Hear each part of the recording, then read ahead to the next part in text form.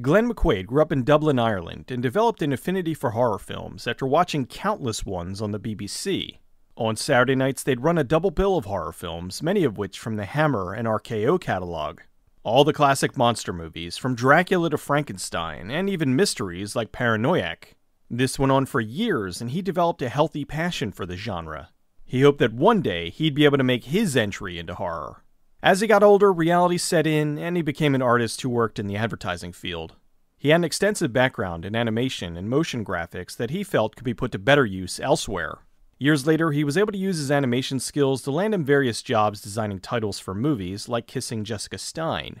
Things changed once he was hired to do some work for the company Glass Eye Pix. Glass Eye Pix is an independent film studio founded by Larry Fessenden that focuses mostly on horror. McQuaid created titles for the off-season, and in 2005 he became the visual effects supervisor on Ty West's first feature, The Roost. During this time he was thinking about making his own horror film. He thought back to the films he saw as a kid and realized there was a horror theme that was rarely touched on: grave robbers. McQuaid was fascinated with tales of grave robbers and was surprised at how little the subject matter had been used in movies. The idea intrigued him, and he wrote a tale about a grave robber's first night on the job called The Resurrection Apprentice. He showed this to Fessenden and was able to get him to act in the film as the older grave robber, Willie. McQuaid decided to make it a horror drama short film and self-finance the production. They shot the short in Jersey City, New Jersey, and sometime later it played in a few film festivals. McQuaid loved the characters he created and thought about using them in a full-length feature.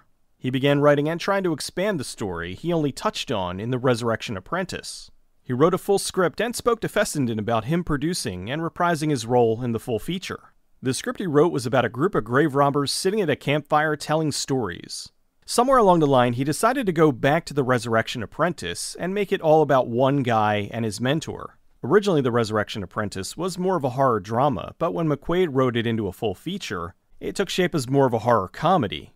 A very dark horror comedy. He took inspiration from the films he grew up watching, as well as grave-robbing films like The Body Snatcher, The Doctor and the Devils, and The Flesh and the Fiends. He made the characters of Willie and Arthur a sort of grave-robbing version of Abbott and Costello. He put these two likable weirdos in a world where the supernatural was not uncommon. Vampires, zombies, and other sort of oddities existed, and you never knew what these two would dig up. For research, he read books like Gallows Speeches in 18th Century Ireland by James Kelly, and The Italian Boy, A Tale of Murder and Body Snatching in 1830s London by Sarah Wise.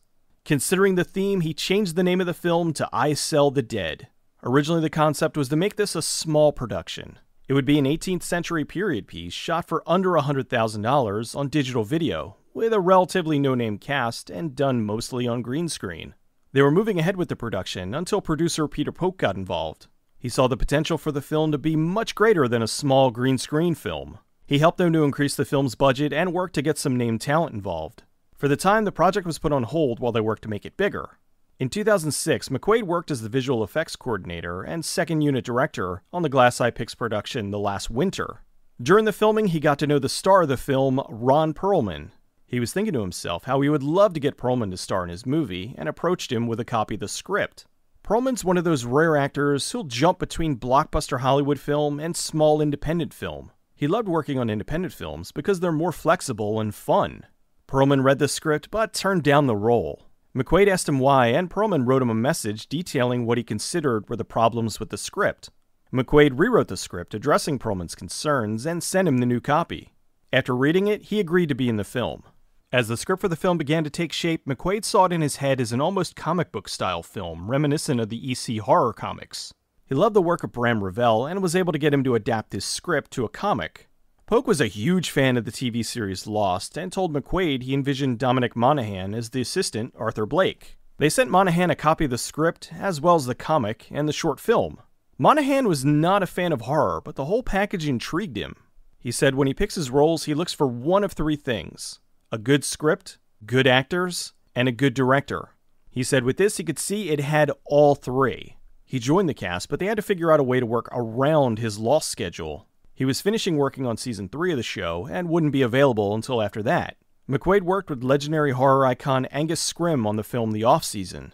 He contacted him and was able to get him to play the role of the evil Dr. Quint. For the part of Fanny, they hired Brenda Cooney, who also had a part in The Resurrection Apprentice. Now with a larger budget, they were looking at shooting the film on sets, but decided it would be a better idea to shoot on location.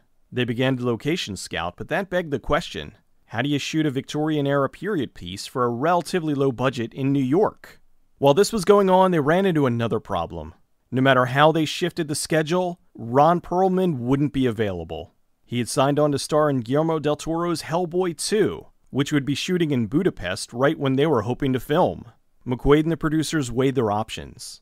They wanted Perlman, but they would have to delay the shoot, which would throw everyone else's schedule into disarray. Initially, they started to look for someone else to cast in the role. Perlman really wanted to be in the film, so they came to an agreement. Since Perlman was only needed for a few scenes, they would shoot the bulk of the film, wrap, and 5 months later they'd rejoin to film the Perlman scenes. The script for the film was a fairly non-traditional one. It didn't have the usual 3-act structure, but was more of an anthology.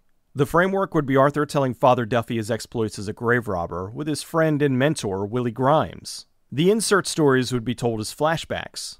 With a budget of roughly $450,000, they started filming in Staten Island, New York in the spring of 2007. For the look of the film, he took inspiration from John Badham's Dracula and The Wicker Man. McQuaid was originally thinking of shooting the whole thing black and white, but decided against it. Now with the bigger budget, they were able to afford to shoot the movie on 35mm film rather than digital video. They shot most of the film in Staten Island, New York. They acquired many locations that looked better and were much cheaper than anything they could have built. The opening of the film was shot in Fort Wadsworth on Staten Island. They kept the camera angle low because if you could see over the walls, you'd see the Verrazano Bridge. McQuaid was a big rugby player, and many of the extras in the background during the opening were his teammates. Within the film was the tavern The Fortune of War. They found an East Valley pub called The Scratcher, owned by an Irish actor, and convinced him to let them film there. They redressed the location and made it unrecognizable. The tavern in the script was based on the pub in The Italian Boy. It was a pub in London where the grave robbers would meet. The cemetery in the film was the Woodland Cemetery, with graves dating back as far as the 1850s. Within the film, they used footage from The Resurrection Apprentice for the part where Arthur met Willie. So much of the script took place in graveyards, McQuaid wrote the last segment to take place on a beach to mix things up. The beach was Camasset State Historic Park on Long Island. For the zombies, McQuaid had a specific look in mind: waterlogged. For reference, he used the zombies from the movie Shockwaves and the zombies from the Something to Tide You Over segment from Creepshow. While working on the film, they discovered Angus Scrimm knew how to play the violin. They discussed having his character play the violin, and they wrote a scene for him. Scrimm wanted to do it, but he'd need time to practice up a bit since he hadn't played in several decades. After some time rehearsing, he warmed back up, and they were able to get the actor to play this piece for the film. In the beginning, Willie gets put in a guillotine. It was a prop that terrified Fessenden. He did the scene, but leading up to it, he was having nightmares of the prop failing and cutting off his head. Inside the fort was a door they built for the film. The owners of the fort kept it, and joked they'd tell tourists it was the original door from the 1800s. They tried to keep the film as practical as possible, but still had to do some CG. Mostly for some digital matte animations and a few green screen scenes. There's a scene in the film where a baby chick gets crushed by a boot. This wasn't CG, and the animal wasn't harmed. They cut a hole in the boot and placed it over the chick. Then they filmed it coming upwards, but ran the film in reverse to make it look like the chick was being crushed. McQuaid was friends with a guy who was missing a foot, so they hired him to play a footless zombie. While some might categorize this as a zombie film, it's really more of a supernatural film. The movie was both dark and silly at times. They worked hard to blend the two without it ever going too far in either direction. However, McQuaid recognized that when the grave-robbing duo found the corpse of an alien, that would be the make-or-break moment with the audience. They shot the bulk of the film in 22 days. Now they had 5 months to wait until they'd rejoin to film the remainder with Perlman. During this time, McQuaid edited the film and worked in post. McQuaid had a specific look he wanted for the opening, so he did the intro animation himself. Things started back up again in November. Perlman stopped in New York on his way back from shooting Hellboy 2. He filmed his interrogation scenes with Monahan over the course of 3 days. Since the team was together again, they used this time to film some pickup shots and other second unit work. After that, they were all done, and McQuaid could put the whole film together. With the film completed, they took it to various film festivals, where it did very well. It won Best Independent Feature at Toronto After Dark in 2008. It won Best Performance for Larry Fessenden and Best Cinematography at the Slamdance Film Festival in 2009. The movie was generally well received with critics, although a few felt that there was no plot. There is a plot, it's just told in a very non-traditional way. which just helps the movie to stand out further. It was picked up for distribution by IFC and was released on Blu-ray in 2010. A copy of the comic was also included with the Blu-ray. McQuaid is very proud of the film and loved the characters of Blake and Grimes. He has more adventures for the duo planned if he can get a sequel off the ground. He loved the chemistry between Fessenden and Monahan, and knew there'd be plenty of material he could come up with for future installments. There was a sequel announced in 2009, but as of currently, it hasn't happened. McQuaid's directed twice since then. He did a segment for the anthology VHS, and he also did a segment for the anthology Chilling Visions. He still works for Glass Eye Pix doing visual effects. I Sell the Dead is an outstanding horror comedy that more people need to see. It balances the scares with the absurd, and it feels like a Hammer horror comedy. What are you doing? What is this? What are you doing? Oi! You mad bastard! Come on, let's go! Leave it!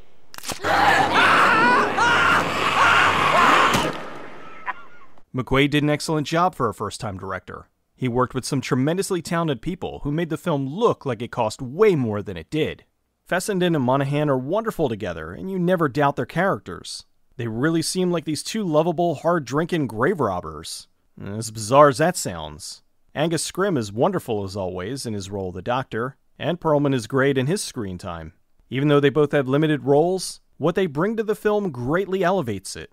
The film frequently delves into the extraordinary, but it does it with such passion that you never question it, even when it gets silly. It's funny when it needs to be, and scary when it needs to be. Horror comedies are hard to get right, but this movie nails it. If you haven't seen it, I recommend checking it out immediately. I know it's a long shot, but hopefully one day we'll be able to see the further adventures of Blake and Grimes.